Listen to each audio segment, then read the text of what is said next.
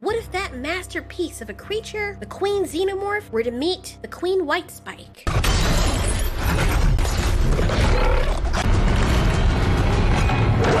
Two alien horde species. Both species have a queen. So if we were to pit those queens against each other, which one would come out on top? Let's start by going into the Queen Xenomorph stats.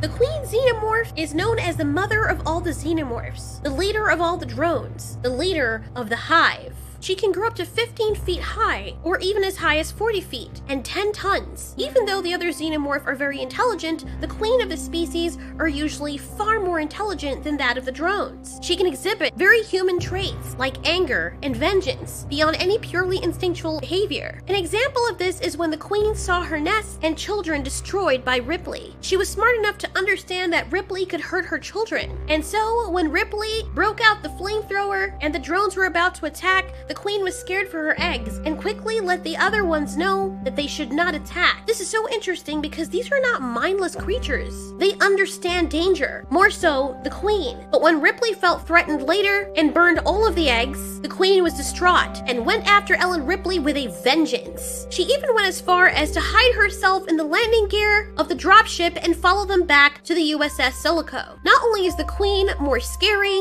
larger, but she's also older than all the rest. She usually remains stationary, and her job is to direct the hive and order the drones. Even though she's usually in one spot, the queen does have the ability to disconnect from her egg sac. As far as we know from the information that we have, it is said that the queen can lay up to 15 eggs per hour, and they are usually born via a royal face hugger or a darker variation of the face hugger. Any normal drone xenomorph can become a queen. The queen is so powerful that she's even bulletproof to a point, or at least much more durable and resilient than the drones. She's so strong that it's even difficult to take her down with big machinery, and as a queen, she sure knows how to take her hits and dish them out too. This is because her exoskeleton is much tougher than that of the drones, and she has a lot of muscle density. But even with that, that doesn't make her invulnerable. The queen is still able to get hurt through her vulnerable spots, and she bleeds just like the other drones. The queen will usually come back with a vengeance, and she tends to be much more of a badass. She's the one xenomorph that you do not want to piss off.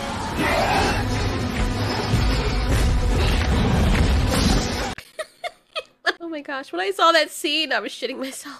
Sorry. The Queen Xenomorph is so intelligent that she can understand human intentions and even how machinery works. Again, we saw this in Aliens when the Queen signaled her warriors to back off when Ripley threatened her eggs.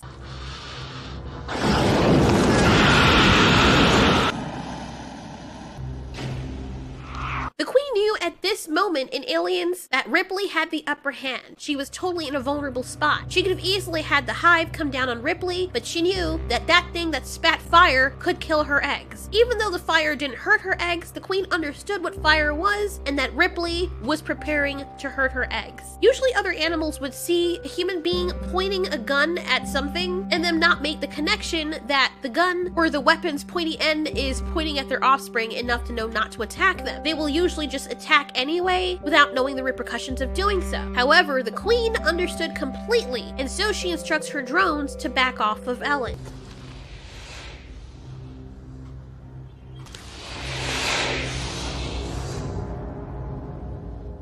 There's a lot more information on the Queen that shows her to be even far more intelligent than what we're shown in the movies, but since I mainly watch the movies, this is according to the movie universe. But if you do want to get a story about the Queen Xenomorph, be sure to check out Alien Theory. He does a lot of interesting videos on the topic. From what we've seen of the Queen, even though she can be injured, it's a lot more difficult to injure her. Maybe because she's tougher and much larger than the average Xenomorphs. It is fair that in this fight between Ripley and the Xenomorph Queen, that she wasn't operating in full intelligent tactic because she was running strictly off of vengeance and rage. Her attack started being more tactical when she realized that she was not hurting Ripley in the machine. The Queen Xenomorph also has acid blood just like the drones, so even if you do manage to injure her, it would still be quite dangerous, especially because she's looming over you. Despite her size, the Queen Xenomorph is very fast and can run to 24 to 30 miles per hour, or 40 kilometers per hour. It's quite scary having something that large running that fast after you. Oh yeah, and this is not important, but she also has heels.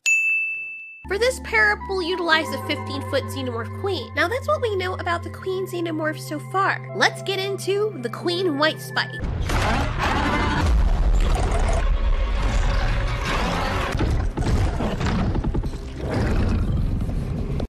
white spike is part of the white spike alien species that was introduced in the movie The Tomorrow War starring Chris Pratt. As is seen in the movie, she is bigger than her male counterparts and way more aggressive. She's much more intelligent and she means business. Something that is interesting, just of note, is in the scene when the males come to set her free. As soon as she breaks free, you can actually see them bowing down in reverence to her or in submission. She is their mother or their aunt, depending on which queen they were born from. But I thought it was very interesting to note that they let her go, they're looking up at her, she's very angry, and then they quickly bow their heads, not looking at her, averting their gaze, similar to what animals do on Earth. She's also slightly lighter in color than they are. She's stronger than they are, much bigger, and much more ferocious. When the queen is pissed, everyone's on edge. The theory right now is that she can breed to up to a dozen eggs every day, or give live birth, or even several times a day. Just like her smaller male counterparts, she has the ability to climb up smooth surfaces. She can also leap very high, and has the ability to smell from far away. We don't know if it's just any blood or just human blood, but if something's injured and bleeding, she can detect it. The queen also has very powerful jaws, and just like her smaller male counterparts, she has the ability to shoot small projectiles from her tentacles. Although from what I've seen, her projectiles seem larger than that of the males. So what would happen if this queen were to meet the queen xenomorph? I don't think this queen white spike would readily just go up to the queen xenomorph, with the queen xenomorph being much bigger in size. I think she would approach her very slowly to assess whether or not she's a threat. Let's say the queen xenomorph is just on a rampage right now, because ordinarily she probably wouldn't attack something unless she's territorial or if she just wants to. The queen xenomorph would attack first, and if this is the first interaction the white spike would have with the xenomorph, she would have no way of knowing that the queen xenomorph has acid for blood. After the white spike also attacking and biting into the queen xenomorph, maybe a fleshy part, she would quickly feel the burn of the acid and she would let go immediately. The queen xenomorph would continue attacking the queen white spike, would prove to be way more agile and nimble than the queen xenomorph, able to jump on her back and claw at her exoskeleton. Realizing how hard the shell of the queen xenomorph is, the white spike queen would try to attack other areas. But after finding no luck, the queen white spike would quickly go to the ground and disappear for a while, attempting to play a trick on the xenomorph queen. The xenomorph queen would stealthily look around, waiting to see where the queen white spike has gone, hunting her, feeling for her. How convenient it would be if there was a cliff right now, but there's not. As the xenomorph gets close to where she thinks the queen white spike might be, out comes the white spike as a surprise, colliding into the underside of the xenomorph's jaw. The xenomorph would use her claws and scrape off the queen white spike, who roars in indignation towards the much larger animal. But at this point, the queen xenomorph would have had enough. How dare this little insolent creature think that she is on her level? And unfortunately for the queen white spike, this fight would be over so fast, it would seem as though it was over right at its begun. The queen xenomorph would grab the queen white spike and quickly impale her, but as the queen xenomorph is about to deal a crushing blow, the white spike would surprise her once again. She would raise her tentacles and shoot as many rounds as possible of the spikes, which would cut right into the queen xenomorph. Her neck bleeding, the queen xenomorph would have dropped the white spike, more surprised than injured. Unfortunately for the queen white spike, the acid blood would have burned her face. Thinking she now has the upper hand, the queen would rush for the xenomorph queen, only to be quickly stopped in her tracks. Unfortunately for the white spike queen, she did not enter the xenomorph queen's tail into the equation. The very sharp end of the queen xenomorph's tail would now suddenly appear on the other end of the white spike queen, splitting her right down the middle. Looking the white spike queen in the eyes, the xenomorph queen would roar triumphantly, taking her claws, and coupled with the pressure of her tail ripping into the white spike's body, she would tear the white spike